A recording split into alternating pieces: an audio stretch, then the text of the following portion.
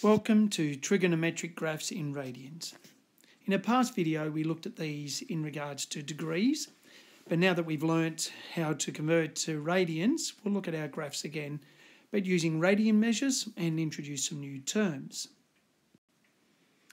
So the first two terms we're going to look at is the amplitude. We'll represent that by a letter A or lowercase a. So it's the maximum displacement of the wave above the mean position. So basically from the middle of the wave to the peak of the wave is the amplitude. And the period is the time it takes for one wave to complete. So basically from when it starts, and most of it will be when x is 0, or the beginning of time, and for it to complete and start again. So let's have a look at our curves.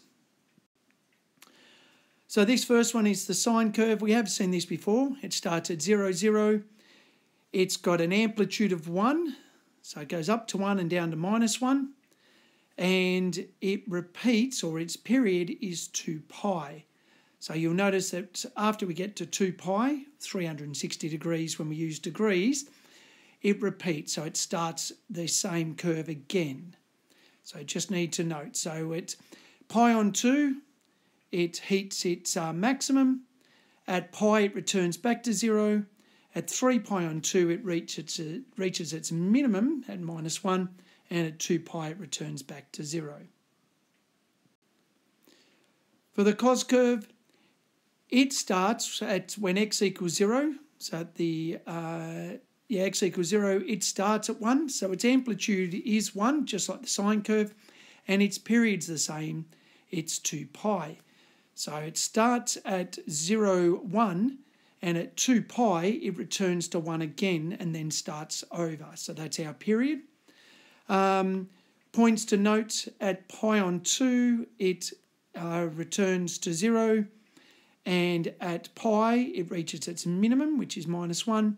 At 3 pi on 2, it comes back to 0, and at 2 pi, it gets back to its maximum at 1. For the tan curve, so it's got asymptotes at pi on 2, 3 pi on 2, etc.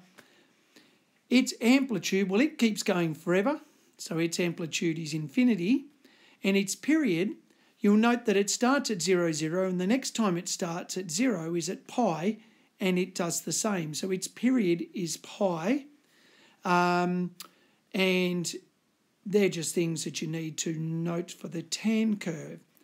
So that's where we'll sort of end for our amplitudes and periods, because the reciprocal graphs do have our periods. They're the same as their normal graphs, but we don't really refer to amplitudes for these ones. So this is a reminder, this is sec x, this is the reciprocal of cos.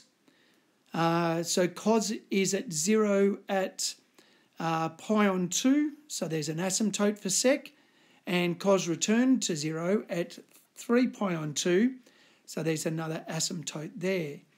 So, and it's, just need to be aware of where the turning points are. So at 0, 1, because obviously 1 divided by 1. At pi -1, because 1 divided by -1 gets us -1. And that's how we try to remember our graph for sec x. For cosec, so it's a reciprocal of sine. So sine was at 0, 0, and at pi and at 2 pi, so that's why we have asymptotes there. It was at 1 at pi on 2, so that's why you see the turning point at pi on 2, it's minimum. And at 3 pi on 2, it was at -1, and that's why you see its maximum, or a maximum turning point for 3 pi on 2. And our final graph is cot x. It's the reciprocal of tan. So where tan was 0 at 0 pi and at 2 pi, we now have asymptotes. And the asymptotes for tan, which is at pi on 2 and 3 pi on 2, it's now 0. And that relates to cot is cos over sine. So obviously where sine is 0, you get your asymptotes. And that's how we draw our graph. Thank you.